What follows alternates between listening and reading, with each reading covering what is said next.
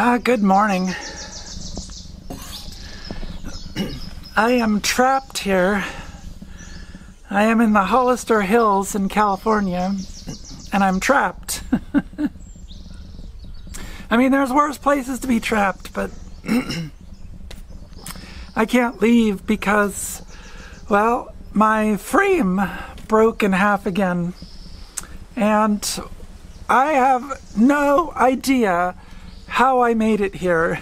This is like the miracle of all miracles. It broke in the exact same place as it broke last time, except that it didn't completely fall apart. Yeah, like it basically hinged and was breaking like that. I had a dentist appointment, so I had to come back to the Bay Area for my dentist appointment. And as I was driving up the hill, you know, basically the camper would tip backwards. And then when I went down a hill, it would be like it was supposed to. Well, about a mile away, I just like, oh no, disaster, catastrophe. It's funny now. I was really freaking out at the time. This road coming here for about 3 miles is extremely windy. Oh, what are you talking about, Bex? Oh my gosh. Get to the broken frame already. All right, let's talk about the broken frame. Like that whole thing happened like probably like just over 3 weeks ago. I've been really busy. I went to a couple of events, but yeah, broken frame. So what I was not really talking about was my frame broke in essentially the same place it broke last time, except, okay, when my frame broke last time, he put this big piece of metal over it. And if you look where it broke on that big metal piece. So yeah, the original break was right in the middle of where that is. Yeah, so it essentially, you know, broke all around that metal piece, if you look.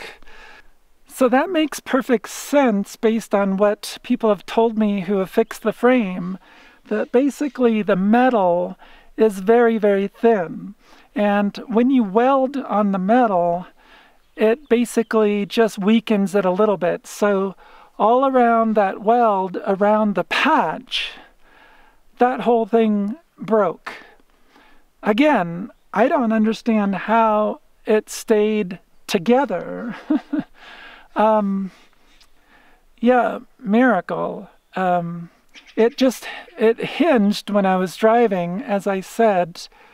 So if you look here where it broke, it's essentially exactly halfway between where it hooks to the car on the tongue and the axle. And so this broken spot down here is like that exact in-between spot that's going to flex the most. Well, let's just cut to a montage of the mobile welder who came and fixed my house.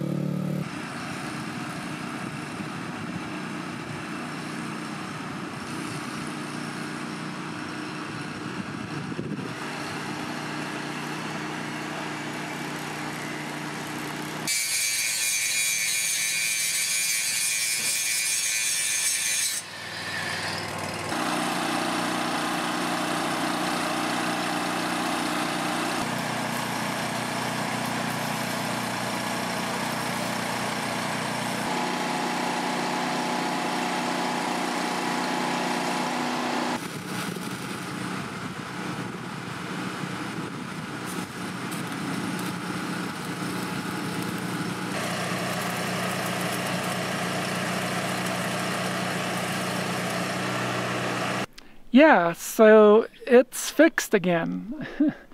And the guy did a really good job. He actually got these kind of L-shaped pieces of metal and welded those on both sides. That's the piece you see on the outside there, is kind of that L piece. It's got a bottom part too.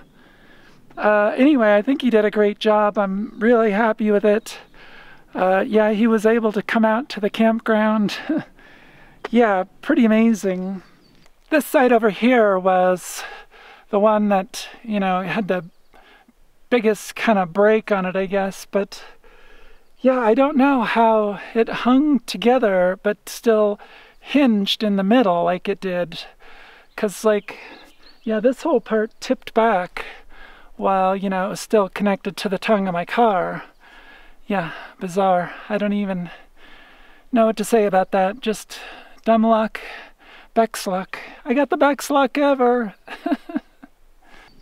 In my defense, I was kind of flustered at the time and was really sitting there thinking, what do I say? What do I talk about? So yeah, that's why I'm here now, weeks later, telling you what happened in this beautiful Sierras. It's a totally overcast day today, and tomorrow it's supposed to thundershower.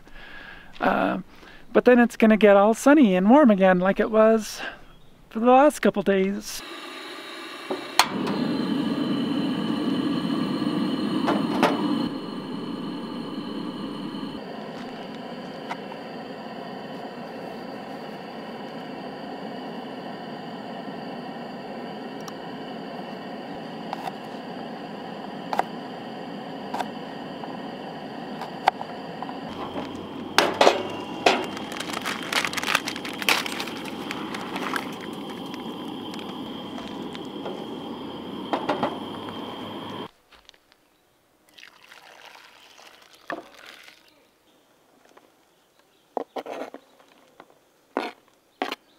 All right, I'm just having some simple ramen tonight. Don't want to spill. And yeah, I put a couple of soft-boiled eggs in there because I love soft-boiled eggs.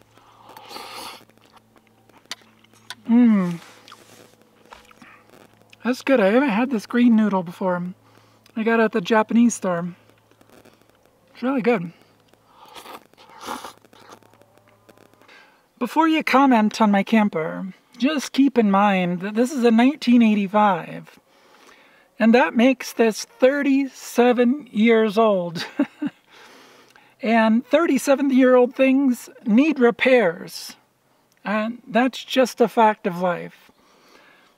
I'm actually just really happy with my camper. It keeps me out of the rain and the wind. So yeah, you know, hopefully it'll last me a little while longer. A lot of people say, oh, you should get a new one. I'd love to have a new one, but then I'd have to buy a new vehicle because my vehicle won't tow the newer 17-footer, which is what I'd like to have. I don't know, I'm going to stick around with this one for a little longer. It's all back together and patched up. So I'm kind of happy. Oh, I have this funny story. The other night, I got hiccups, and I'm sitting in my camper, and I get this big hiccup, and the whole camper kind of rocks a little. And then I get another, and it rocks a little. And I just start cracking up, because I was thinking, oh, I need one of those bumper stickers that says, if this camper's rocking, I got hiccups.